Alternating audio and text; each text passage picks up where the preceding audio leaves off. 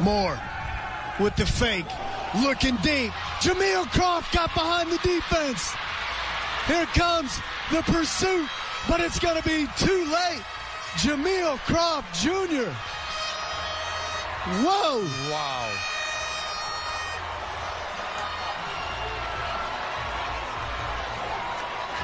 Pass is complete.